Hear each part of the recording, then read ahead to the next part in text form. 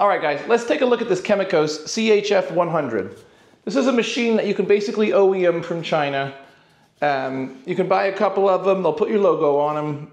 They actually call them the CHF-100. If you go look them up online, you can get the factory information. It's based out of China. So, you know, they claim it's a good machine, so I'm willing to put it to the test. But I have no faith in a company that has no U.S. offices and has no ability to quality control or support its U.S. customer base. Doesn't really make a lot of sense to me, but there's an interest in the market, apparently. There's people selling them, so I'm willing to test it and prove it to see if it works or not. You know, the power to the people, knowledge is power, so let's see if this thing's very accurate.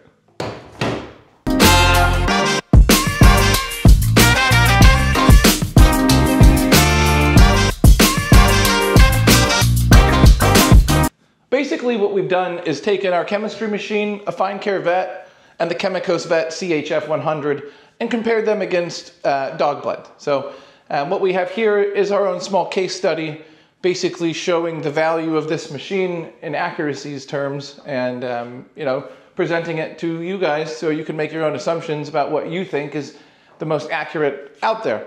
So basically starting with the Tosoh on the far left, we start with a 3.6 compared to the Wondfo at a 3.4. We would call that a pretty good correlation. That's pretty accurate across those two. Running over to the Chemicos machine, you have a 0.6. So they are also on a 0 to 50 scale, so you would kind of be expecting to see something that's referenceable.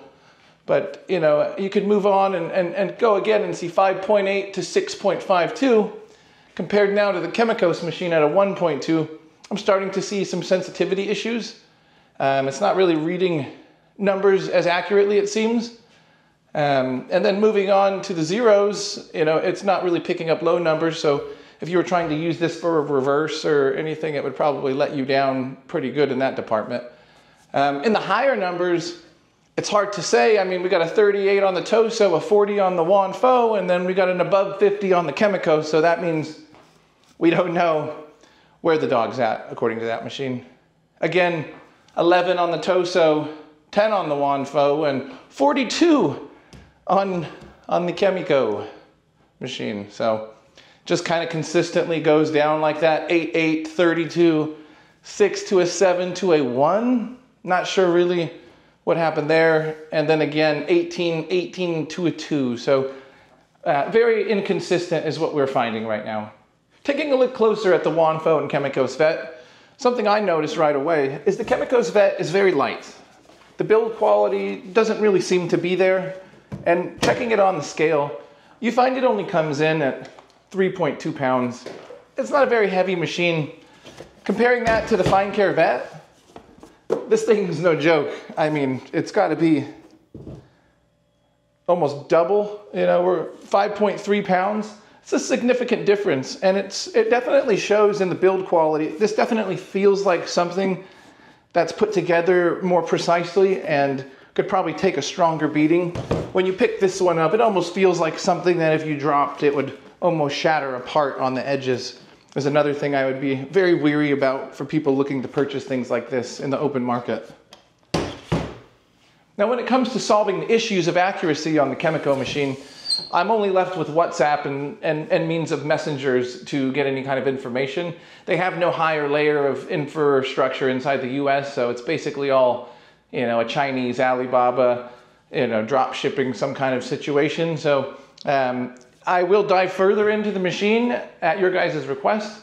I've had a lot of interest, people asking what's going on with this and is it accurate? What do you think about it? And this is just my base analysis, and at the end of the day, I mean, information is all we're out here trying to seek, and this is just the information that we're coming up with the products that we're being given. So, you know, you guys can make your own assumptions, but for now, I think it's safe to say, if you guys really are in the market for a progesterone machine, I mean, it'd be hard to be in the breeding industry and not have heard of Wondfo already. So if you guys haven't, you can check them out, but pretty much everything coming from here on after is just a knockoff or a next place to Wondfo.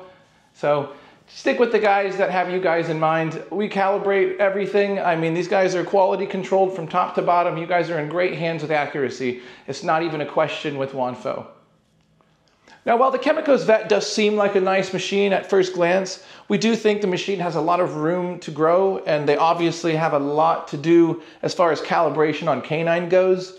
The company itself is a new company. It's based out of China, and they basically make these things unbranded so people can put their logos on them. So I doubt that you'll be seeing these too much in the future, but we wanted to show you guys just how accurate they were. There's an interest in it, so we want to make sure that you guys stay educated.